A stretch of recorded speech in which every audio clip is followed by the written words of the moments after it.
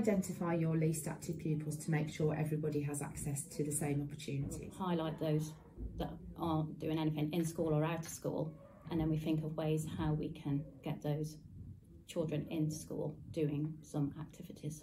So how do you identify the activities to engage those less active children?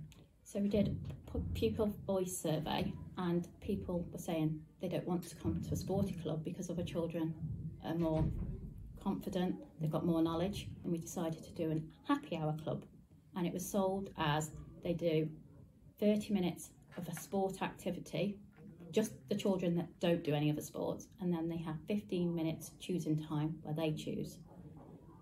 But it's only started this term, so it is. But we've got 10 children. So can you explain a little bit about the background to the golden tickets idea that you've been using? So golden tickets is also for the less active children. So they get the same timetable as active children, but their golden ticket allows them a free place, and they choose the club that they want to.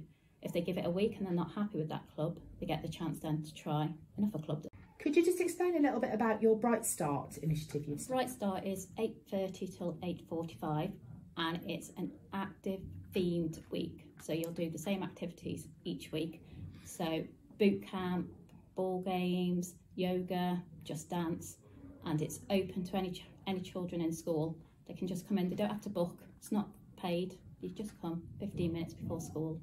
So what sort of things do you like doing when you're in school to stay fit and healthy? Playing football. Do clubs. What sort of clubs do you do? Football. Football. Anything else? I used to do rugby. Rugby as well, wow. And like other sport like dodgeball, basketball. Okay. Anybody else do any clubs? Mason? I do boxing every end of the Friday. Get him up, push the ball!